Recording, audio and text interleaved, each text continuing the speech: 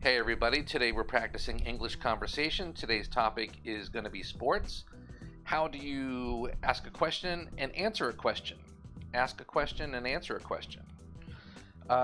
Before we start, two things. Where are you from? And why do you want to improve your English? That's all. Please comment below. Let's get started. English conversation. Sometimes you're not sure how to answer. Answer properly, answer with proper grammar. A clear, short answer. So let's just review some questions and answers regarding sports. So the question is, hey, do you like sports? Do you like sports? And there's different ways you can answer. You can say, sure, I like sports. Sure is another way to say yes. Sure, I like sports. You could say, no way, I hate sports. No way just means no, but it's stronger. No way, hate sports. If you're not sure if you like sports or don't like sports, you can say, they're okay. They're okay. Why do you ask? Why do you ask? That continues the conversation. If you say, why do you ask? Now they have to reply. You could say, I like to watch, but I don't play. So there's a difference between when you say, do you like something, especially with sports. Just because you like something doesn't mean you play a sport. So you could say, I like to watch, but I don't play. I like to watch, but I don't play. And if I'm not good at sports at all or anything physical, we can use this word. We can say athletic. I am not athletic. I'm not athletic. I am not good at sports. If somebody asks you, do you play any sports? You can answer, I play football.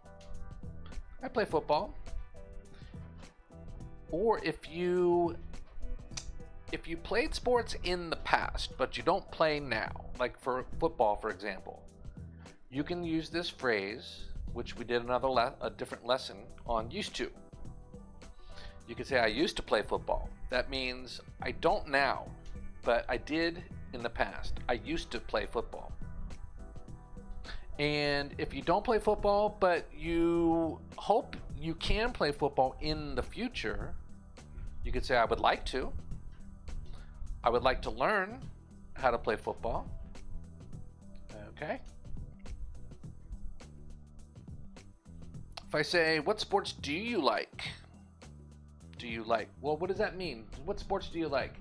Some sports we watch, some sports we play. So you can clarify. You can say, well, what do you mean? To watch or to play? To watch or to play?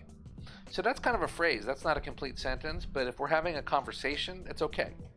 What sports do you like? I don't know, to watch or to play? And I say both. Both. You can say, well, I'd like to watch football, but I like to play tennis. So we're using two different verbs. We're using watch and play. And we're also using like to, which means I enjoy. Okay. So these are just very basic conversation sentences when you're talking about a topic. I'm going to do lots of different topics. I've got a list of lots of topics. We're going to review all those. You could say, I don't like any sports. Any means zero. I don't like any sports. I like music. You can also say, I prefer music. I prefer music. If I ask you, is it easy? Is it easy to play that sport? Because before here you said, I play tennis. You said I play tennis. Okay, so you play tennis. Is it easy to play tennis? You could say, it wasn't at first, but it is now. What does that mean, at first? At first means at the beginning. Anytime you start something new, you're probably not very good, so you have to practice. So we say at first. You can say sure, but it takes a lot of practice. Check this out. We use this verb takes. So we're not taking anything away. Take means requires.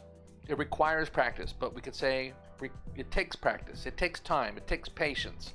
It takes focus. It takes energy. It takes dedication.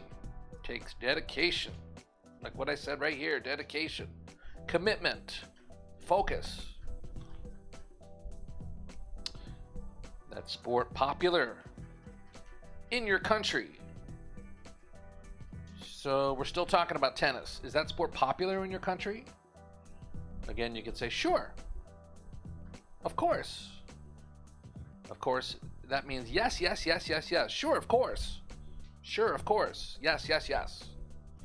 It's popular all over the world. All over means everywhere. All over means everywhere. All over, everywhere.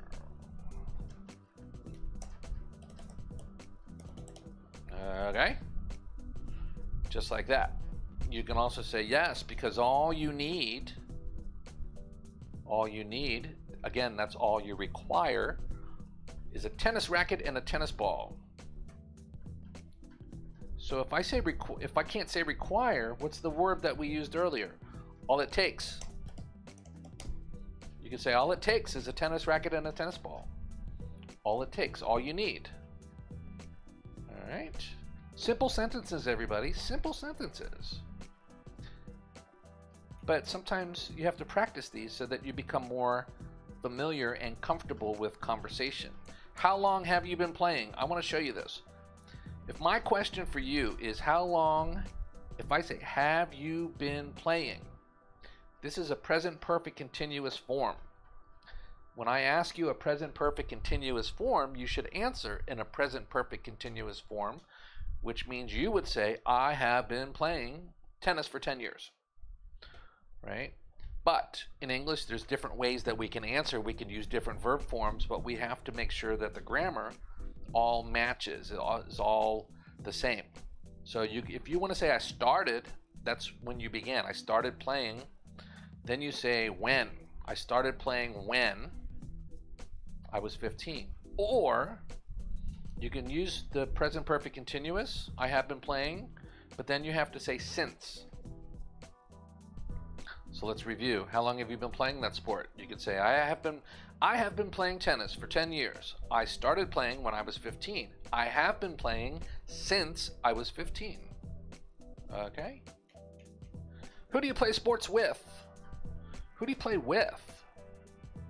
All right. You can say, I play sports with my friends. With my friends. But we can also change, we can have the same answer, but just change the sentence structure, change the grammar. You can start with, my friends and I play sports together. My friends and I. So you can say, I play with my friends, or my friends and I play together. Same meaning, just different structure.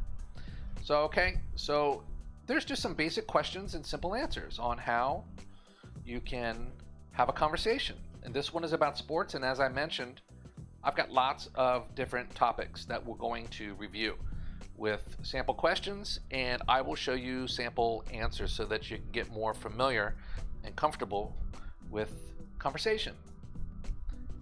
Before you leave, I hope you're still here. Before you leave, can you like my video? Give it a thumbs up.